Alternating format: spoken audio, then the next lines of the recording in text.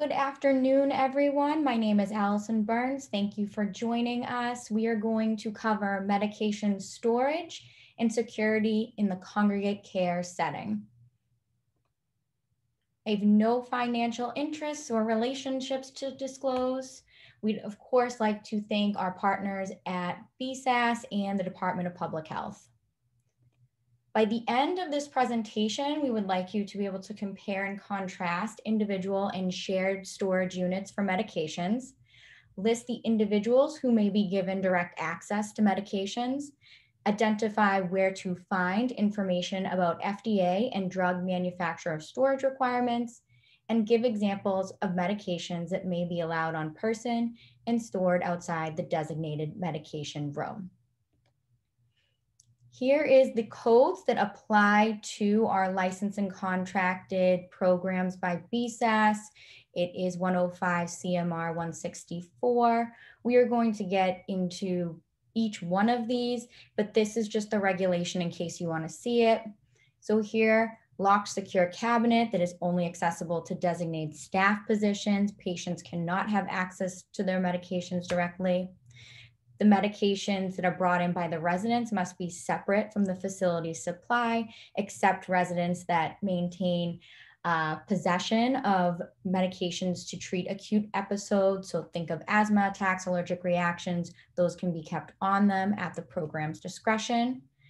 Remember, if any injectable drugs are used, such as insulin, you must provide containers for safe storage and proper disposal of those sharps.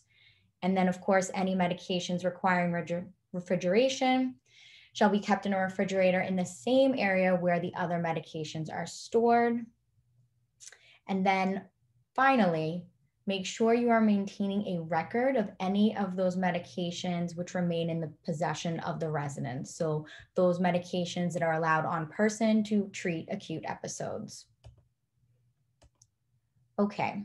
All medications, including countable and non-countable prescriptions, over-the-counters, expired, discontinued, and abandoned medications must be stored properly in the congregate care setting. Medication storage areas and units must safeguard patient confidentiality, secure medications from loss or theft, meet FDA, USP, and drug manufacturer storage requirements for medications. Remember, medications, even inactive ones awaiting disposal, should not be stored in offices, employee desks, closets, or spaces outside the designated medication room or medication storage units. Medication access. Only authorized staff have access to medications in the medication storage units. Currently, there's no specific license or certification to authorize staff. However, unlicensed staff should fulfill their program or employer's criteria and training requirements before they are handling any patient medications. One of the newer regulations is the titles, so not the exact names of the individuals, but the titles. So for example, program director, clinical supervisor. The titles of these authorized staff members must be posted. The list may be posted directly on the medication cabinet or in the medication room if multiple storage units, such as a locker system, is used. Residents may need access to their medications urgently or for an emergency. So a best practice is making sure that there's one authorized staff member on each shift, including overnights, weekends, and holidays. Direct care staff, meaning those who work directly with the residents, may have direct access to the medication. So remember, direct care, direct access.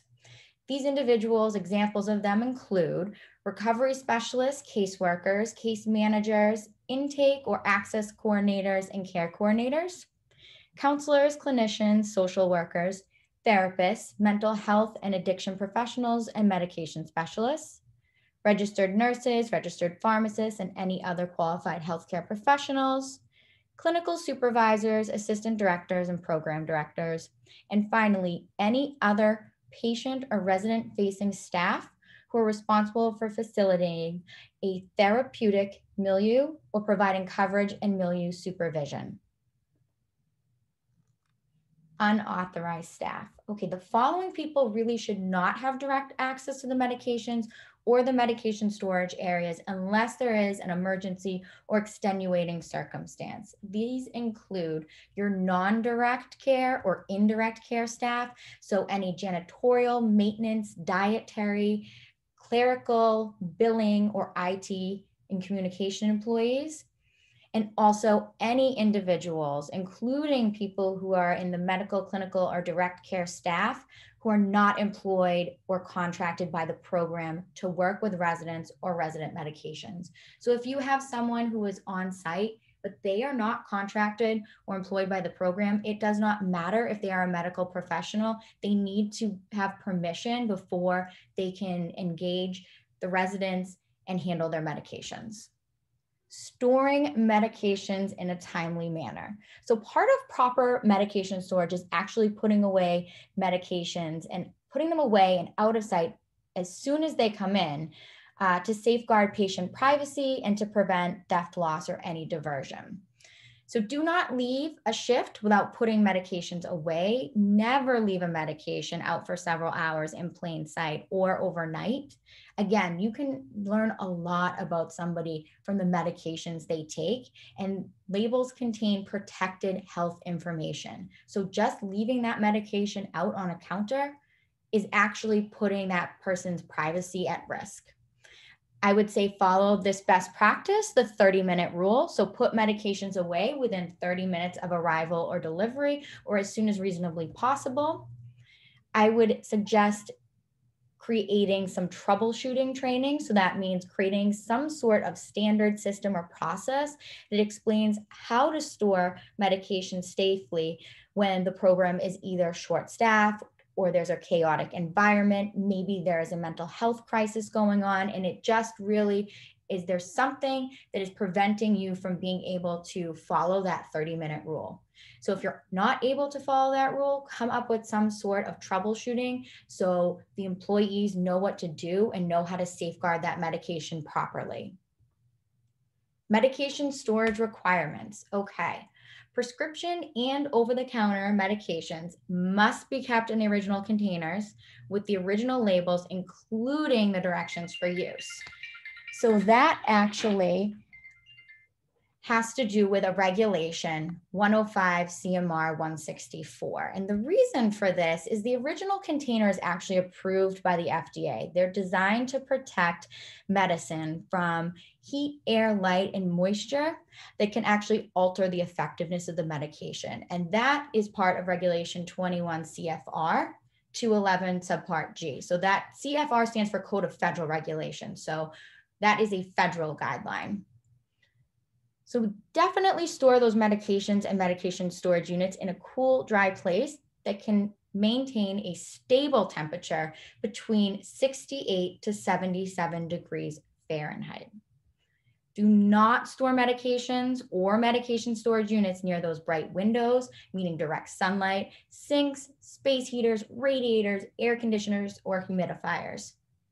Again, light can actually inactivate medications, which is why they are dispensed in packaging such as most commonly the amber vials you see from a pharmacy. That's because they're inactivated by light. So again, make sure that your med room is set up so it is protecting those medications from the environmental elements. Okay, do not store medications in spaces affected by humidity or any outdoor weather. Do not store medications directly on the floor. All the storage units should provide ample space between the floor and the medications to prevent water damage to those medications if there is a flood or some sort of water leak. Do not store medications alongside personal belongings or non-medication items. That includes patient and employee personal belongings, okay? Do not store them near cleaning supplies, alcohol-based products, or any toxic substances. We do not want these medications being contaminated. Do not store medications in a refrigerator that contains a freezer or defroster. So what I mean by this is a dorm-style refrigerator, where it is one refrigerator, and when you open that up within the refrigeration space, there is a freezer at the top. That is not allowed because it actually will damage the medications. It's not able to maintain a stable temperature throughout the fridge. At the top, it's going to be colder near that freezer. It's not going to be able to maintain the regulated temperature, which is 36 to 46 degrees Fahrenheit. That is actually set by the United States Pharmacopoeia, USP 1079. That is the regulation. If you have refrigerated medications, they have to stay within that strict range, 36 to 46 degrees. So what I would recommend is do monitor your temperatures with the refrigerator. You can do that with a refrigerator thermometer. They are both analog and digital. There is an analog one at the top of the screen on the right side. As you can see, that thermometer has -20 Fahrenheit all the way up to 80. And it might be hard to see, but if you look, there's a very small section that is gray right in the middle between freezing and warm. That's how narrow the refrigeration range is for medications. It is critical that they stay in that stable environment. So what I would say is get that standalone refrigerator, meaning it can be a mini fridge, but it cannot have a defroster, cannot have a freezer. Get one of these thermometers. The analog thermometers are anywhere from $10 to $15, but of course they can range upwards to over $100. And what I would do is use a med fridge temp log, and then you can check that log regularly, but you should probably assign a staff member that checks the fridge thermometer every morning, just records on the log. Because if there is some sort of compromise, so let's say that the fridge goes into the freezing, or maybe it gets warm and goes into the warm, you're going to have to come up with a plan of how to properly store those medications. Again, it can damage any type of injectable medication that's kept in there. It's very important that these medications are stored properly. Do locate that medication refrigerator in the medication storage room or storage area. Do store medical foods such as Ensure. So sometimes people are prescribed Ensure or other dietary liquids because of nutritional deficiencies. Do store those in the medication fridge, but absolutely do not store regular food or beverages. I would suggest, just to keep everyone on the same page and so they know this is the medication refrigerator, do post a no food or beverages or meds only on the fridge. That is a best practice. In the corner, I have an example of a magnet. It actually says medication refrigerator, maintain the temperature between 36 to 46 degrees Fahrenheit. You can purchase one of those online. Never store food or drinks in the fridge, even if there's no meds in it. Again, even if there's no meds in it. Why? Food can cause bacterial growth, and it does not comply with standard infection control and storage integrity practices. So if you have food or drinks in there that's not medical foods, you're going to have to sanitize that fridge before you put medications in it. Pathogenic bacteria can actually grow in refrigerated temperatures. So please make sure that you are complying with those integrity practices when it comes to refrigeration. Some medications need to be refrigerated before they are opened, and other medications such as certain probiotics and eye drops actually need to be refrigerated after they're opened. Some insulins can be stored in the refrigerator or at room temperature. However, the expiration date may vary based on which storage option is selected. So typically, if you keep it in the refrigerator, the expiration date or beyond use date is going to be longer than if you keep it outside the refrigerator, meaning at room temperature. It's going to probably have a smaller window that it's able to be used. The FDA does require by law that every prescription medication and every over-the-counter medication be labeled with the storage information. So for prescriptions, RXs, you can read the prescription label. Sometimes these are stapled to the outside of a bag. Of course, you cannot fit everything on the actual label that goes on a bottle or a blister pack. So if you do not have that information on the blister pack or on the medication bottle, sometimes they'll stick an auxiliary sticker on there that says refrigerate. Again, if you don't see it and you have a question, you can go online, and the FDA puts every medication package insert there. So there I have the www.accessdata data.fda.gov. And just so you know, it is actually ACCESS data, so there is an S missing there. But you can Google FDA package insert, and the package insert will include the storage requirements. For your over-the-counters, your OTCs, you're going to read the drug facts label, which is on the packaging. It's going to be under the other information section. If for some reason you cannot read this information, you can always go to www.knowyourotcs.org. If all else fails and you're still unable to locate the information or have a question about storage, contact a local pharmacist. They are drug experts. They're going to know how something should be stored. Here's an example of Tylenol and OTC. And as you can see, I have blown up what is on the back of the bottle. It also appears on the back of the box. This is the drug facts. All right. So again, OTC storage information is listed under other information section. The FDA made it very easy for us. They always have the same sections in the same order for every over-the-counter that is marketed in the United States. So right there, under the directions, you're going to see other information.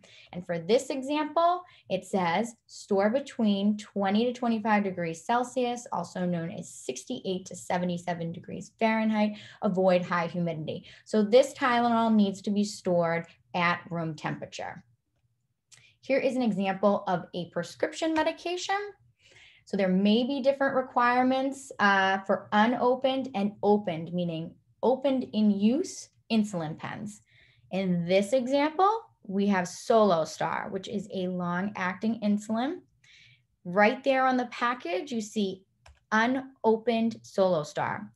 So in this example, the unopened pens, meaning the ones that are not in use, must be refrigerated. Once they are opened and in use, they actually have to be kept at room temperature. So again, very, very important that you are reading the storage information. And as you can see, once it's opened and at room temperature, it must be discarded in 28 days after being opened. That is why you have on the box, if you look towards the bottom to the left of the SKU code, there's an initial use date. So there's 5 pens in this box. And the purpose of this is, say pen 1, I started today. I would put today's date. And then I would know 28 days from now, it has to be discarded regardless of whether there's medication remaining in it or not. Medications allowed on person. So residents should not have direct access to the medication storage areas. So where medications are stored. However, there are medications that are used in acute or emergency situations that may be appropriate for the resident to keep on them. You must keep a record, a complete record of all the prescription and over-the-counter medicines that remain in the resident's possession. That is actually a regulation. It's in 105 CMR 164. You have to keep a record, okay? So you must document the medication name, the strength, directions for use, and the quantity. I would also, just as a best practice, document exactly where that medication is kept in case of an emergency or a non-responsive patient. So for example, you use a standard medication tracking sheet, or you use a standard medication self-administration record, a MAR, and you could write on the top, put the name, put the strength, directions, and the quantity that's going to go up with the resident. And I would just put stored on person, resident's top drawer. Why? If someone is having an allergic reaction and cannot speak to you, it is not going to help them if we can't find their EpiPen. So I would recommend documenting exactly where that med is. Again, we just said this, you may document it on the same medication self-administration record or tracking sheet as other prescription medications, or you can use another medication form. Maybe you have a specific medications allowed on person form. It's really up to the program's discretion. You just have to keep a complete record. Specific medications allowed on person is at the discretion of the licensed program. These can be different for every place depending on your setting. These are just examples of what kind of medications you could think about including. So naloxone, brand name Narcan, that reverses opioid-related overdoses or opioid emergencies. You also have epinephrine auto-injectors, brand name EpiPen. Those are going to treat the severe life-threatening allergic reactions. Nitroglycerin tabs, brand name Nitrostat. These treat severe chest pains known as angina, an angina attack. This type of pain can actually precipitate or occur directly before a heart attack. So it's going to be important for that person to call 911 if they continue to have those pains after administering that. Inhalers, so ProAir, Ventolin, Proventil, these are used for breathing disorders. Hypoglycemia medications, the most common one you might see is the glucagon injection. These actually treat dangerously low or severely low blood sugar, okay? Anything that is applied to the genitals. So if you have a vaginal, penile, rectal suppository enema or a topical medicine that is applied to the genital areas, those are not going to be observed or taken in front of staff. It's up to the program's discretion if they want to allow the person to keep that on them for privacy reasons. So an example of that is Monistat, which is one of the very common over-the-counter medications that is used for a vaginal yeast infection. The program may also consider allowing medicated shampoos, scalp treatments, ointments, creams, toothpaste, or mouthwash, mouth rinse that's alcohol-free on the patient or in their room. Again, if someone needs to come down every time to the medication storage area to grab their medicated toothpaste, sometimes that can put a burden on the staff and can actually cause the patient to not use such toothpaste. So up to the program, it's at your discretion. Now, there are many different types of medication cabinets and storage units. We're going to go through these. Regardless of whatever cabinet or unit you use, it has to protect medications from diversion, theft, loss, contamination, and damage. The storage unit should not be used to store any non-medication items like cell phones, IDs, jewelry, or any other valuables. Freestanding units or easily moved units, such as a lockbox, should be secured to an immovable structure like the wall or the floor. Remember, an unsecured safe is not safe if someone can pick it up and move it. You can use an individual or a shared storage unit. An individual unit means separate units with individual locks for each. Examples of this is lockers or mailboxes, or shared, which is one unit with a shared lock. So for example, a locking cabinet. The difference is an individual, there's going to be individual units for each individual patient or resident. Shared, there's going to be one large unit or maybe two large units, and these are shared among multiple residents or patients. Individual storage units, these protect patient confidentiality, prevent medications from being commingled, and are known to reduce medication errors. They do this quite well. They are scalable, meaning that you can add on more units as needed. Depends on what type of original storage unit you select, but some of them are scalable. They're also available in different sizes. There are options with key or keyless. So keyless would be a combination digital or biometric lock. You should definitely, as a best practice, select a locker, mailbox, or storage unit that fits the standard medication blister card. So what I mean by this is, here's a blister card. It needs to be able to fit in that locker. So you need to make sure that the width and length and depth of that locker is going to fit a standard blister card. The size of that is 5 3/4 inches wide and 9 inches long. Good news is the average PO box, so mailbox, and the average locker do accommodate that size, but just something to keep in mind. You definitely want to check that before purchasing one of those units, because you won't be able to store those blister cards in there.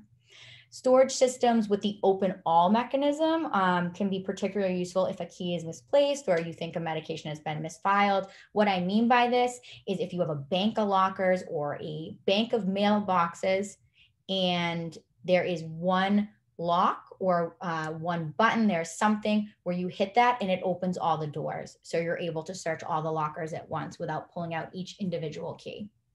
Shared storage units.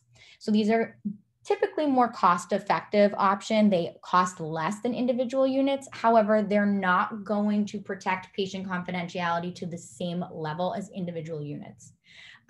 they're typically not scalable. They do become more disorganized easily, and they typically require more space than the individual units. Make sure that you are closing those doors immediately when retrieving or returning a medication to protect patient confidentiality. Remember, you leave the doors open, you have multiple patients in there, they can see someone else's protected health information. A best practice is physically separate medications belonging to different residents with clear dividers, a sealable bag, or an enclosed container, meaning a container with a lid. I would select a container with sufficient space. So what I mean by that is a container that was able to either hold, I would say, up to 10 blister cards, or at least up to 10 blister cards plus any medication bottles. Having multiple containers for one resident increases the likelihood of a medication error or a misfiling of a prescription. Patient privacy and safety. So again, medication bottles and blister packs contain protected health information, which is sometimes called PHI. Do not commingle resident medications, regardless if an individual or shared storage unit is used. Do not commingle them. That means you do not store one residence with another in the same box.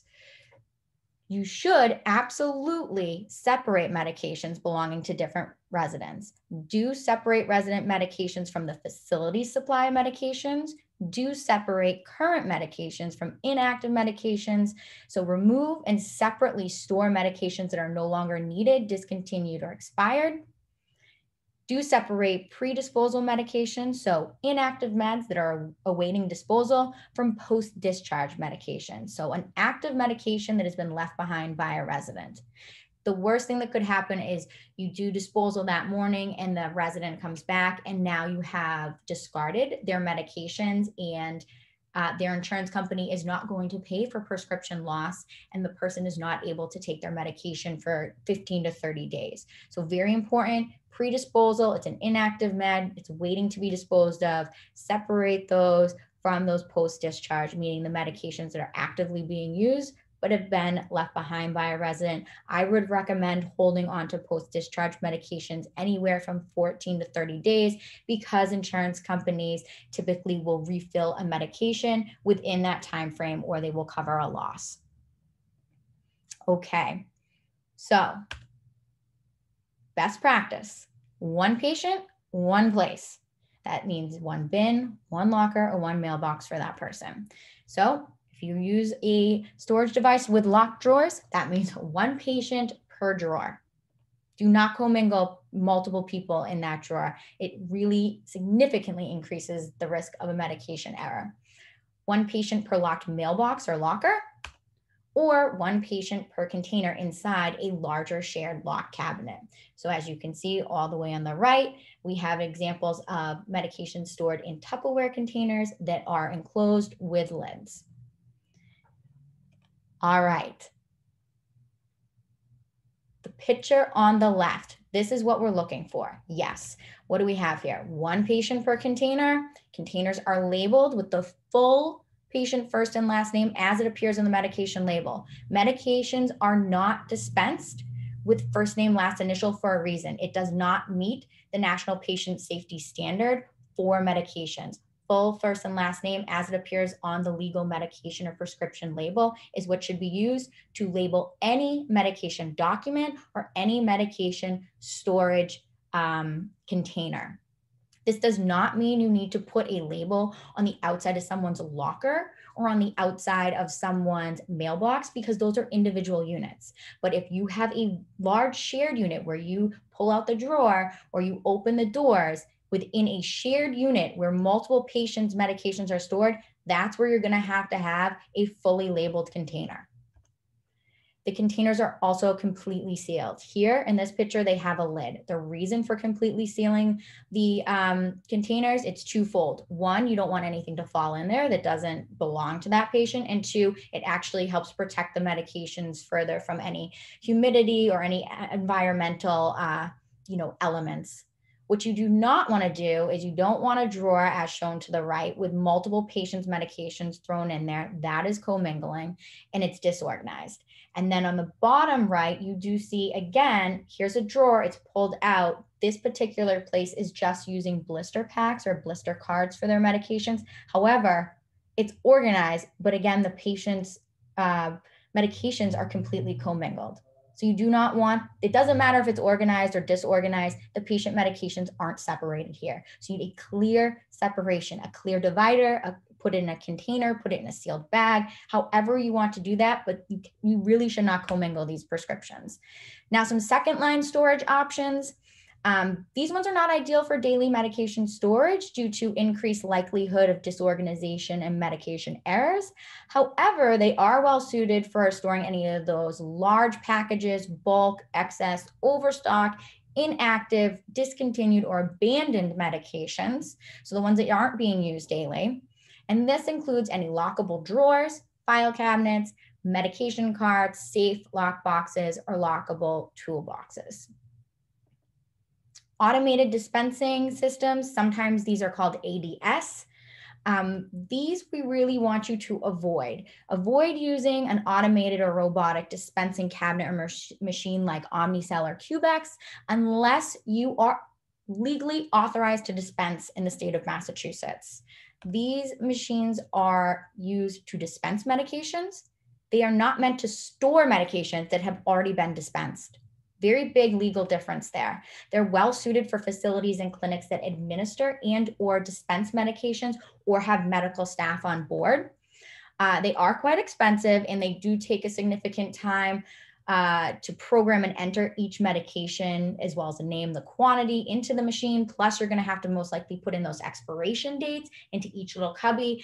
Every machine is a little different. Another thing to keep in mind is each machine, if it's being used to dispense medications or administer medications, it requires a separate Massachusetts controlled substance registration to dispense those. You're going to have to reach out to the Office of Drug Control to obtain one of those. So it's an MCSR.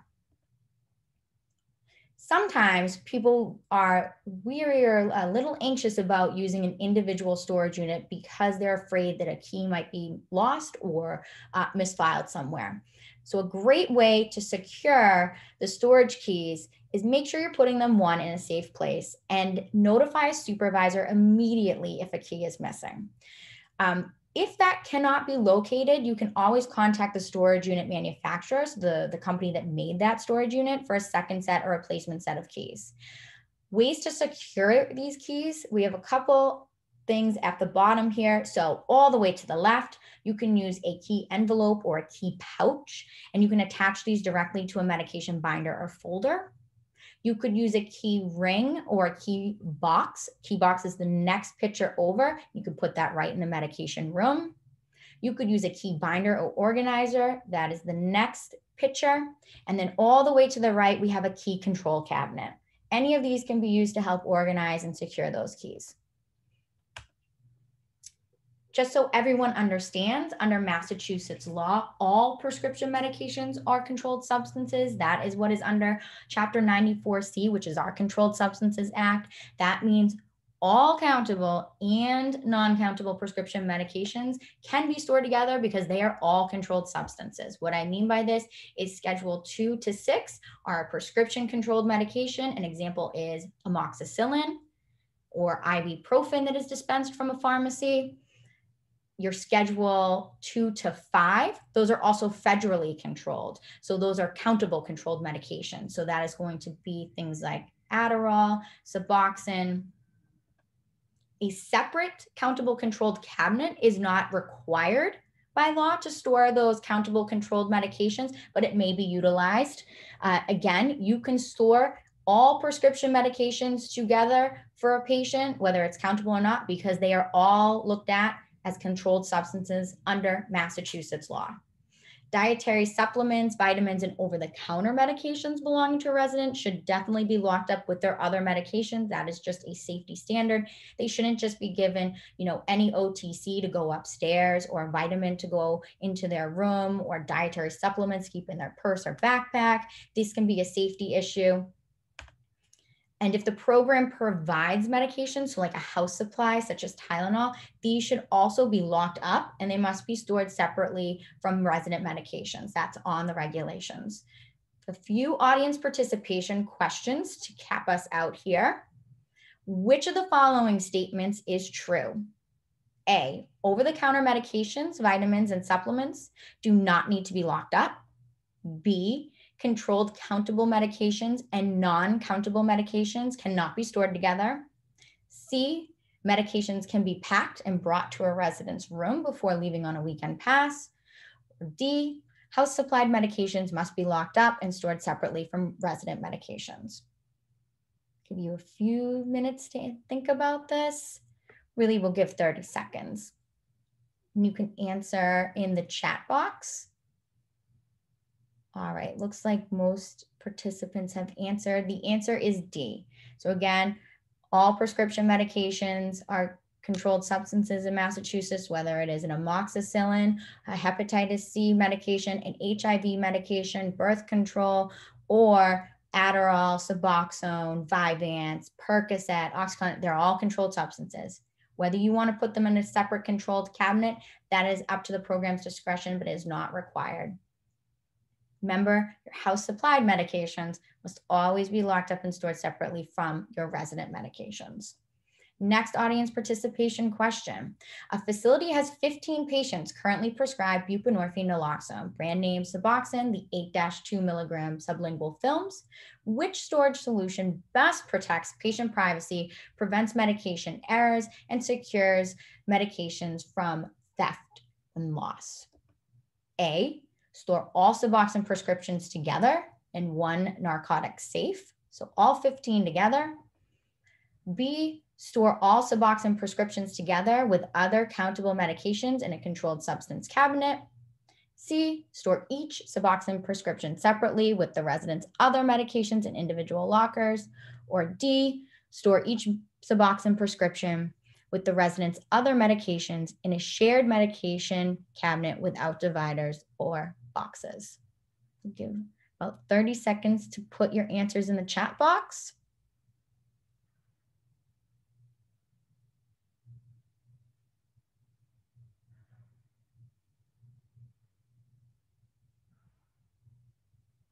Okay, the answer is C.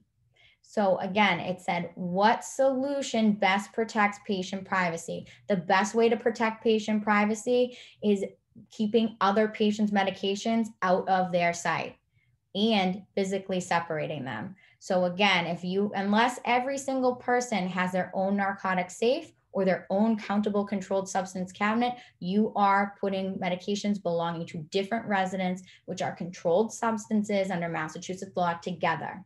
If these are not separated physically, one, keeping them together is a risk. There's always an inherent risk with that. And two, if you do not, again, securing from theft or loss, if they're all kept together, there is evidence shows this and suggests that loss, theft, and diversion is more likely when medications are stored together and not separately when they belong to separate patients. And then finally, if it is a shared medication cabinet, not having the dividers or the boxes that clearly separate the resident medications isn't going to secure them and is not going to protect the patient privacy. So in this particular example, the best answer is going to be storing each Suboxone prescription separately with the resident's other medications in their individual lockers. Our takeaway points: develop a policy and procedure to handle the maintenance, monitoring, and cleaning of medication storage units, including that medication refrigerator. Use a standalone refrigerator. Remember, dorm-style refrigerators that contain a freezer or defroster do not meet the FDA and USP storage requirements. Those are approved for food. They are not approved for storage of medications. Standalone refrigerators can be used, though. Store medications in a timely manner upon arrival or delivery to the facility. This is going to help prevent any damage, loss, theft, or diversion. Using individual storage units or clearly labeled individual containers within a larger shared storage unit is recommended for safety and confidentiality reasons. And finally, keep those medication units organized and locked at all times. We're going to be taking a few questions after this. I want to thank everyone for joining this webinar. I hope you found the information interesting and both meaningful for your programs.